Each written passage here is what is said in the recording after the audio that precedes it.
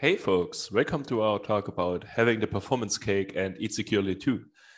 I'm Sascha, one of the maintainers of CRI-O, and I'm also an upstream contributor to Kubernetes, and I have the pleasure to be here today with Peter. Hey everyone, my name is Peter Hunt. I'm also a CRI-O maintainer, as well as a contributor to Podman, Kanban, and Kubernetes. I'd like to thank everyone for joining us today. Back to you, Sascha. Thanks, Peter. Let's see about what we are talking today.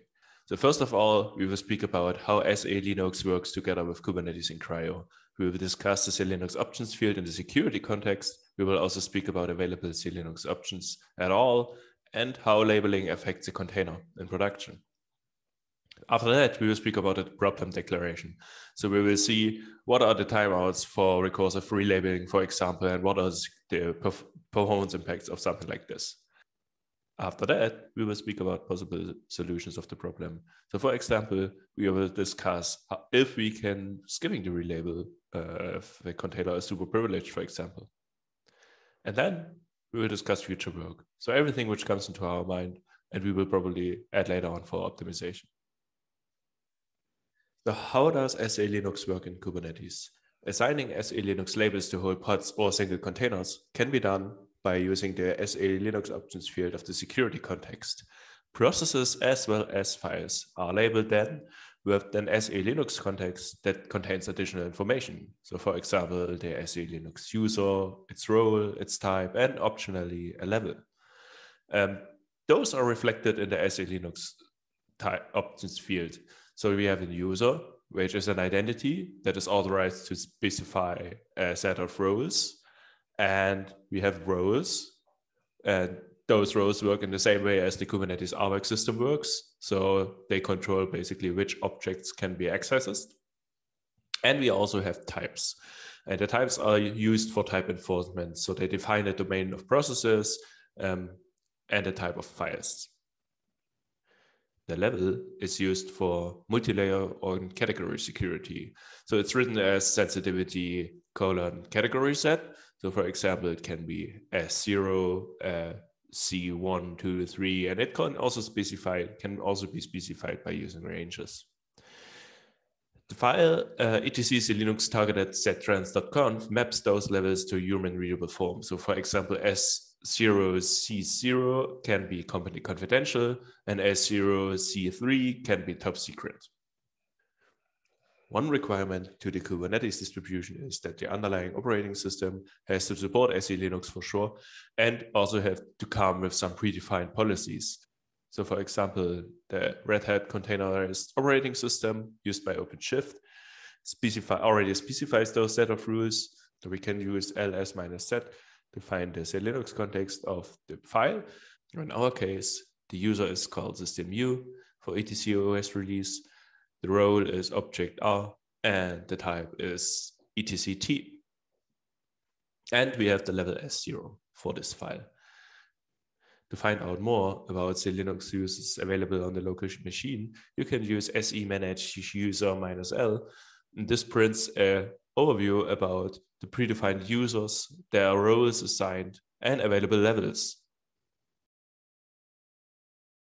If we now specify SELinux options in the Kubernetes pod manifest, how do they get translated to the underlying container runtime?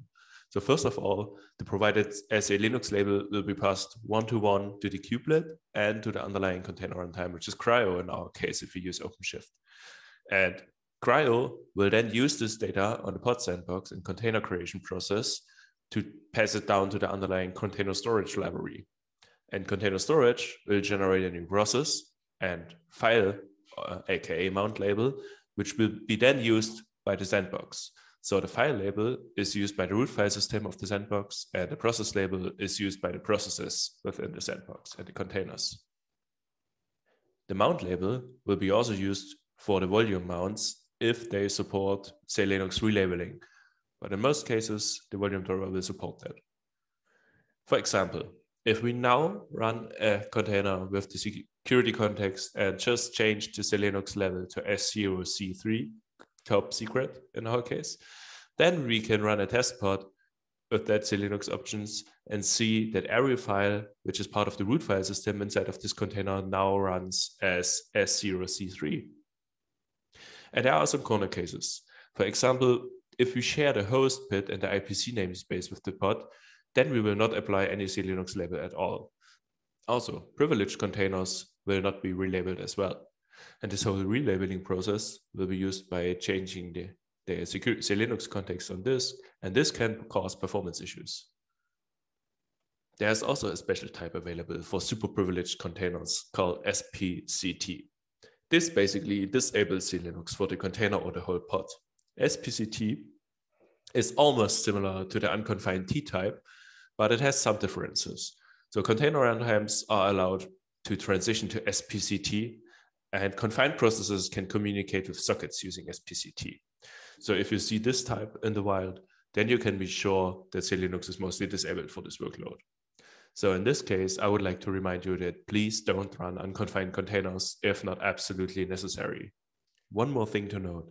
If it comes to distributing SELinux policies inside of Kubernetes clusters, then you can choose the security profiles operator to help distributing them across all nodes. It also supports a custom CRD, which makes writing SELinux policies from scratch even easier. And with that, I would like to pass over to Peter. Thanks, Sascha. At this point, the state of Kubernetes and SELinux may seem great. We have a way for containers to access content they're allowed to, as well as a way of disallowing containers from accessing content they do not own. This prevents the possibility of a container process breaking out of the root from infecting anything on the host it's not allowed to touch. However, there's also a problem. Note how before, the user or container storage library chose a new level for each pod on startup. As each container gets created, any volumes that it has access to must be relabeled, so the container has access to it.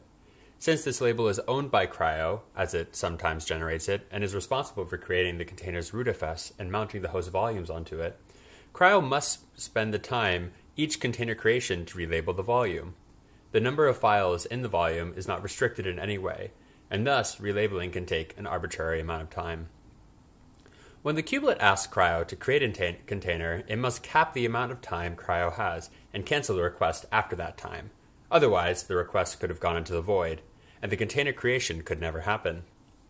When CRI-O can't relabel the volume in time, and the kubelet times out, it causes the two processes to bicker about it. The kubelet asks CRI-O to create the container, CRI-O says, "I'm working on it," and fails.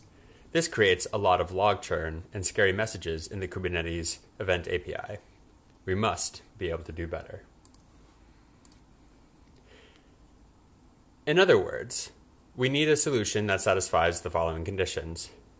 A container must still be able to have a process label that can access the volume, or else what is the point of mounting the volume in the first place? A volume must be labeled so the authorized container can access it, but non-authorized containers cannot. And we want to relabel as few times as possible to ensure the container creations and restarts don't time out, if that can be avoided. To satisfy these conditions, we came up with two solutions. The first solution is to conditionally skip the relabel if the top level directory is already correct, assuming the container was specifically allowed to do so. We used CRI-O's allowed annotations functionality to ensure an admin wanted this behavior to be enabled on the node, and that the pod author actually wanted to opt into it. Some advantages to this solution are the container still gets a label, properly confining it in case it isn't totally trusted. It can still be enabled on per pod granularity, so only containers that need it get this functionality. It is more friendly to restarts than the default behavior. If the container was created once and kept the same label, then it will inherit the work that was previously done to relabel the volume. The same is the case for multiple containers. If multiple containers in a pod access the same volume, only one container incurs the cost of relabeling. The volume can be relabeled ahead of time, so no containers incur the cost of relabeling. However, as with any solution, there are some compromises. The label does have to happen at least once, and if the volume isn't relabeled ahead of time, the first container in the pod is liable to time out. However, subsequent containers or restarts of the same container will succeed. If a file in the volume was relabeled outside of this process, then the container will be denied permission. We don't really expect this to happen, but we make the feature opt-in to make it more obvious where to look when a container spuriously gets denied permission to something it previously had access to. Luckily, we came up with an alternative to mitigate these issues. Our second solution is to skip the relabel if the container is sufficiently privileged. Remember the special SELinux type super privileged container? We leverage the fact that the container is essentially unconfined to avoid relabels completely. This solution is faster than the default, or the first solution, as there is no relabeling needed ever, simpler, as it doesn't require configuring CRI-O or adding any special annotations to the pod, and portable. Any volume can be mounted into any privileged pod and never incur the cost of relabeling. However, as is likely obvious, this solution is not very secure. The CRI-O team does not typically recommend giving your pod so much privilege unless you absolutely trust it.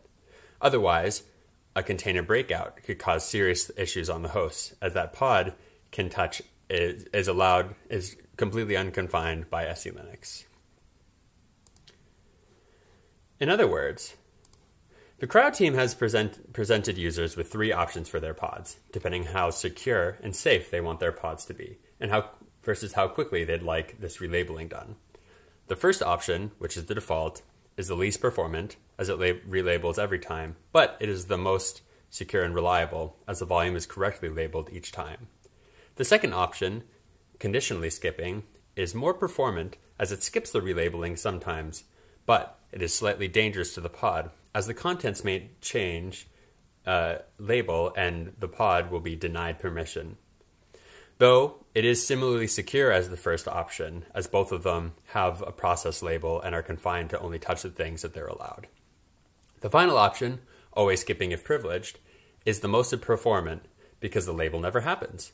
However, such a powerful pod must be trusted. With such a variety of options, you may be asking, what future work could there possibly be?